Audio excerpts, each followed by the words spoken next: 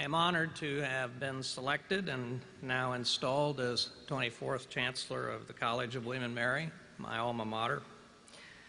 I'm grateful to the Board of Visitors for their confidence.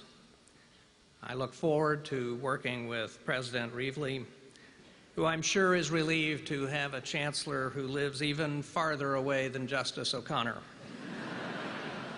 thus reducing any temptation to forget one's proper role. Before this event, I had a chance to spend a little time with Professor Bill, who will be honored in a bit. The William & Mary community knows James Bill as a beloved teacher and scholar. In the foreign policy world, he is known as one of the preeminent experts on the Middle East, and Iran in particular. As I told him a little earlier, if the U.S. government had paid more attention to what he was saying and writing back in the 1970s, our country and the world might have been spared a lot of trouble then and now. I must confess that when I first started thinking about life after the Pentagon, my intention was to avoid getting tangled up in anything other than relaxing, writing some books, and giving speeches, not necessarily in that order. That was still my attitude when President Reevely first approached me on behalf of the Board of Visitors about potentially becoming the next Chancellor of the College. Then I thought about this great institution, what it's meant to me personally, and its special place in the history of our country. I then reflected on the kind of people who had held this post over the last 4 centuries, and the decision to accept the invitation to become your next Chancellor became very easy, very fast. Of course, then I had no idea about the Chancellor's regalia. A sort of unique blending of medieval academic tradition and Lady Gaga.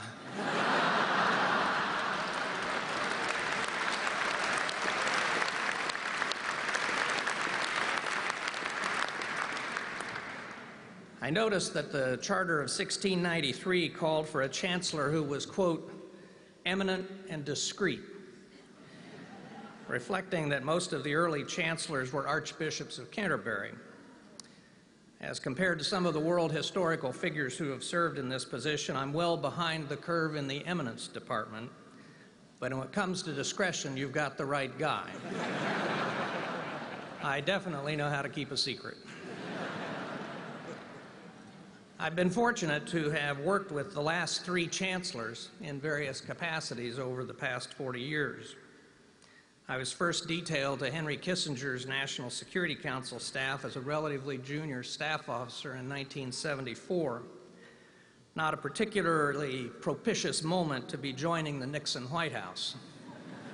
A little bit like joining the crew of the Titanic about an hour after it hit the iceberg. Henry cut quite an intimidating figure back then, a legend in his own time, and as he would be the first to admit, in his own mind as well. Dr. Kissinger's vast intellect and exploits when it came to world geopolitics did not spare him the occasional embarrassment, such as the time that President Nixon met with Israeli Prime Minister Golda Meir shortly after Nixon had appointed Kissinger as Secretary of State. Also in that meeting was Golda Meir's foreign minister, the very erudite Abba Eban, a graduate of Cambridge. At one point, Nixon turned to Golda Meir and said, "Just think, Madam Prime Minister, we now both have Jewish foreign ministers." And without batting an eye, Golda Meir said, "Yes, but mine speaks English."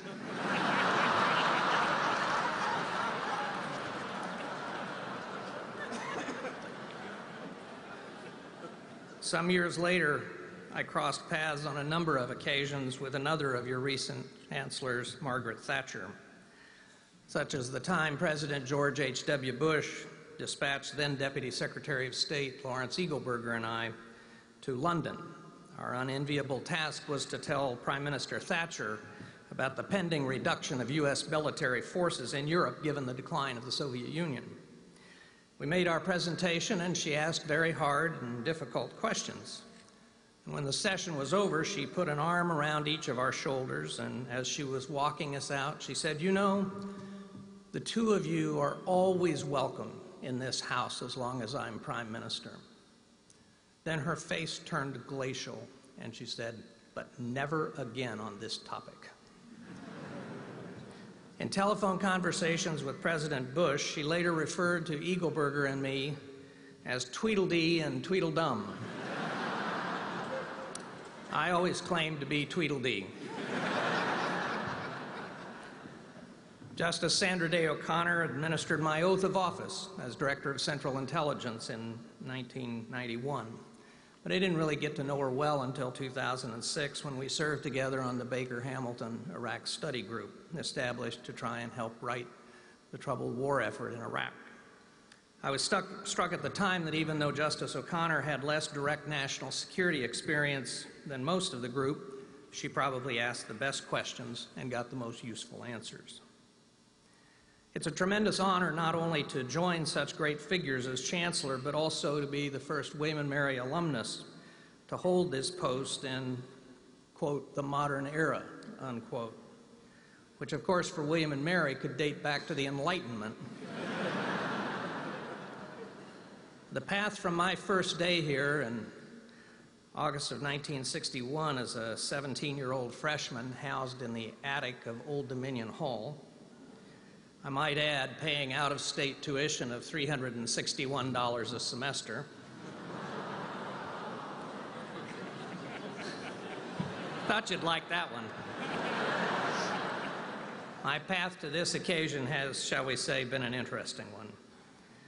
I should note the presence here today, I can't see in the dark, but the presence here today of the person most singularly responsible for persuading me to come to William & Mary. In 1961, Mr. Dan Landis, class of 1963, an old friend from Kansas who beat me here by 2 years, so thanks, Dan. My beginnings here were not auspicious, such as the D in freshman calculus. My father called from Kansas, long distance, a big deal in 1961, and he said, "Tell me about the D." And I said, "Dad, the D was a gift."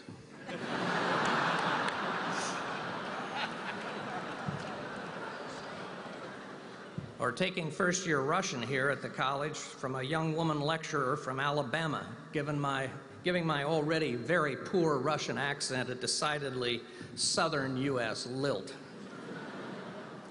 Most of my time here as a student, I drove a school bus for the Williamsburg-James City County Schools. I parked the bus behind my dorm, Bryan Hall, a source of many adventures, most not repeatable in mixed company. One morning I went out to start the bus, and it had snowed about 2 inches.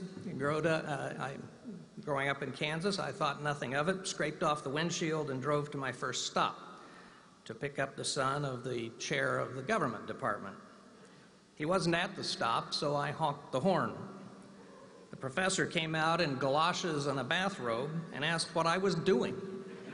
I said, "I'm here to pick up your son." He replied, "There's no school today." I said, "Why?" He responded, "Because the school buses can't get out."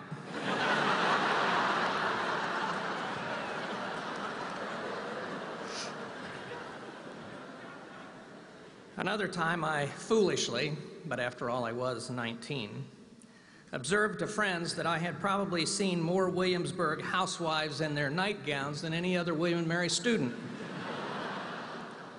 I quickly found myself in the school bus boss's office in the dock, apologizing and explaining that, of course, I had only been referring to them seeing their children off to the school bus in the morning. I recall that during my freshman year, our nights were punctuated by loud explosions and accompanying tremors from nearby Camp Perry. We would curse the U.S. Navy in the saltiest terms for our loss of sleep.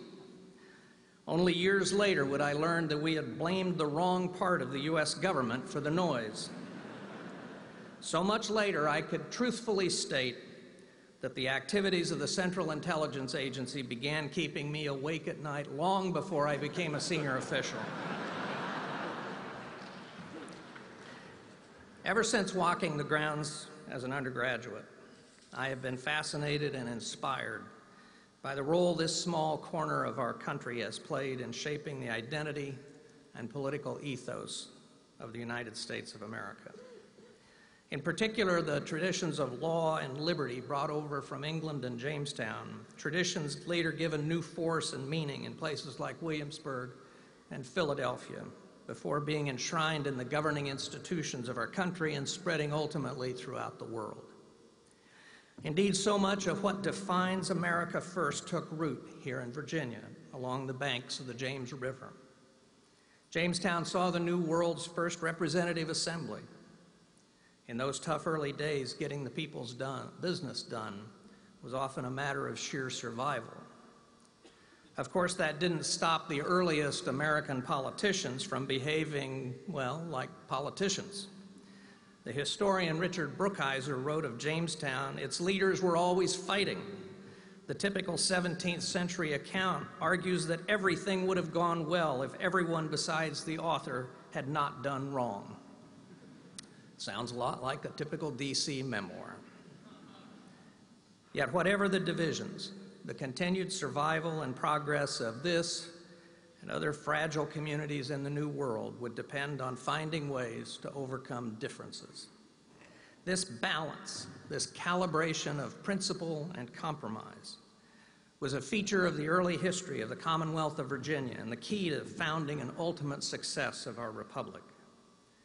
Bold and compelling statements of principle are found in documents such as Virginia's Declaration of Rights, which informed America's Declaration of Independence, and Virginia's Declaration of Religious Freedom, which prefigured the establishment clause of the First Amendment.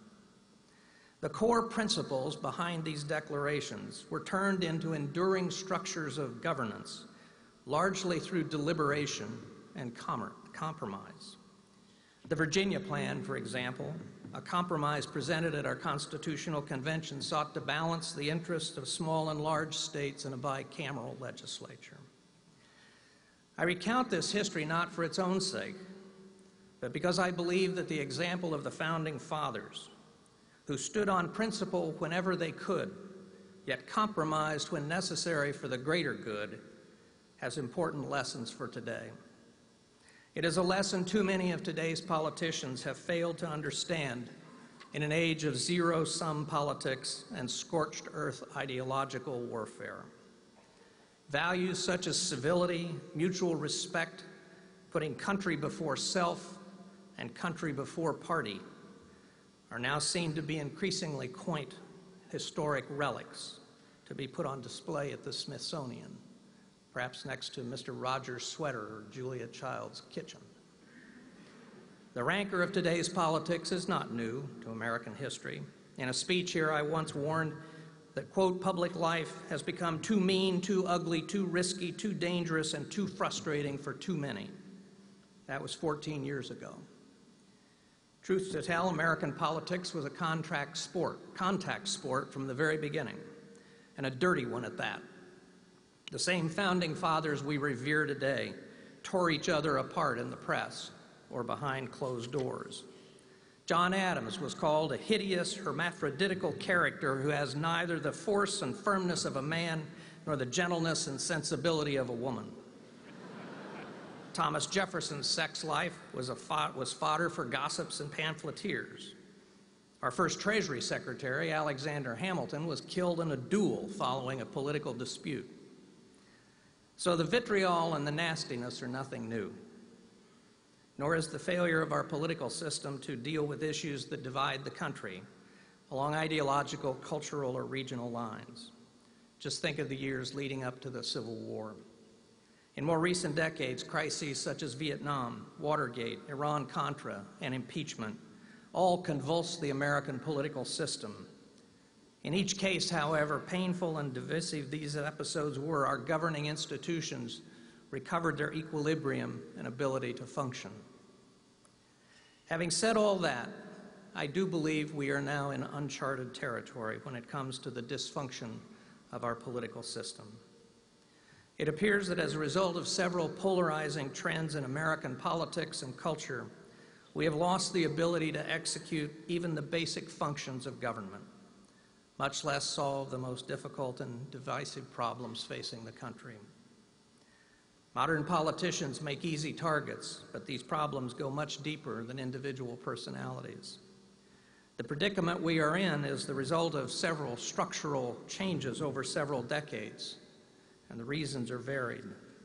The highly gerrymandered system of drawing congressional districts to create safe seats for incumbents, both Democratic and Republican, leading to elected representatives totally beholden to their party's most hardcore ideological base. Wave elections that sweep one party into power after another, each seized with ideological zeal and the rightness of their agenda, making it difficult, if not impossible, to sustain policies and programs consistently beyond one presidency or one Congress, as we did for 40 years to contain the Soviet Union during the Cold War, and as will be necessary to address our very real and very deep problems here at home.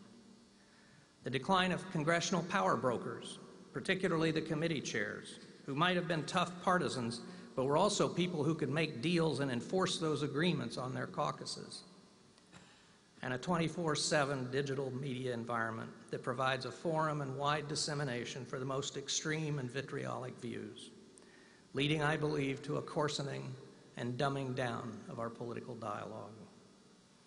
As a result of these and other polarizing factors, the moderate center, the foundation of our political system, is not holding.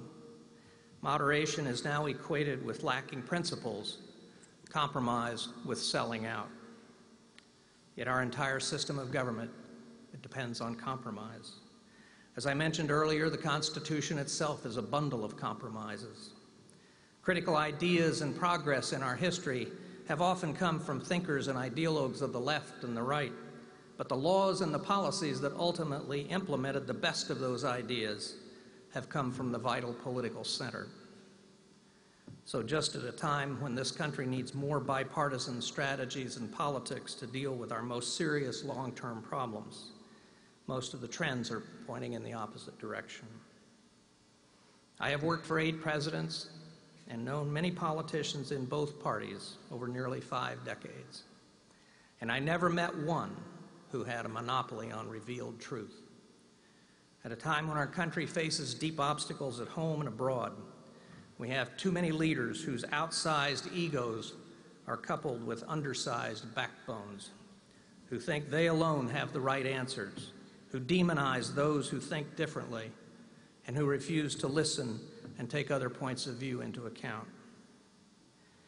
The good news for America is that even though we have a lot of work to do and enormous obstacles ahead of us, we also have the power and the means to overcome them, just as this country has overcome worse episodes in the past. It will take a willingness to make tough decisions, the clear-eyed realism to see the world as it is rather than as we would like it to be, the willingness to listen and to learn from one another, an ability to see and understand other points of view, and the wisdom to calibrate principle and compromise for the greater good of our country. These qualities comprise the history and the essence of the William and Mary experience, in and out of the classroom. It was at this college that I was first exposed to such an environment, and grounded in what I learned here, I've spent a life in public service.